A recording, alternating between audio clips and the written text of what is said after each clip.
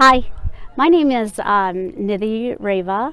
I have a master's in public health, and I also have my physician assistant degree.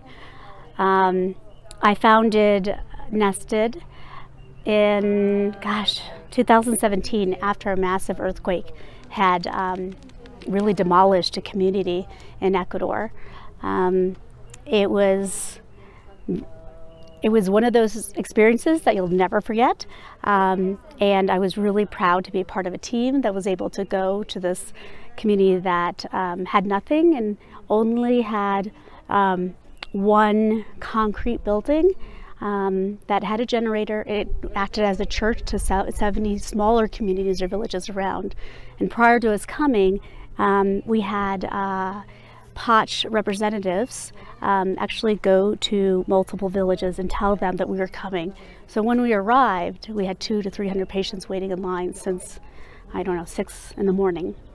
So after that trip, I realized that part of what I want to do and what I've always kind of incorporated into my medical practice is actually serving others. And that's when I decided to start Nested. Nested is a childbirth education company. It is a infant CPR, and we also teach families how to take care of a baby when they're first born. So diapering, what are some common things that happen to babies and uncommon things. But during the pandemic, we were scheduled to come to Ecuador again. We've come here every year except for the past 2 years. And it was heartbreaking because the last team I took was 20 people that worked diligently. Within a week, we saw 700 patients, which we're really proud of. Unfortunately, we couldn't come in 2020 or 2021, but the exciting thing is that we're actually the first group that's been able to come since the pandemic started. And that means the world to us.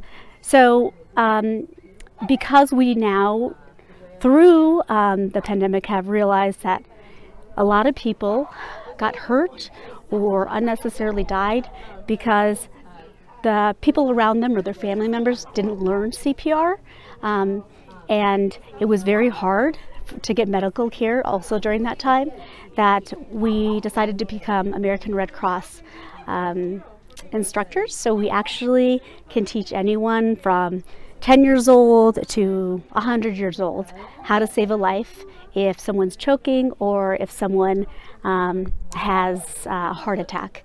So we've been really successful in that, and my goal is to make sure, like all these communities, that we actually do more education and actually showing to make sure that everything goes well and that we can actually prevent a lot of these illnesses.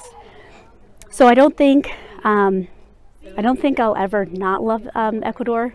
It's my second home, and I have a brother here, and I feel like always, no matter what team I'm with, they're all volunteers, by the way, and they actually pay to come because we want to get a lot of donations and stuff like that.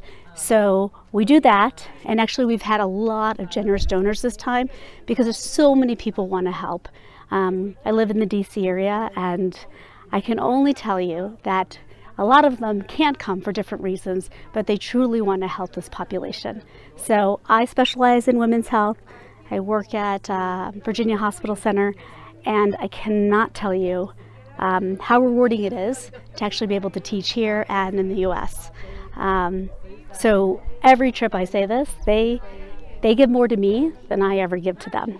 So that's why we keep coming back. So we'll see you, and again, probably in 6 to 12 months in Ecuador.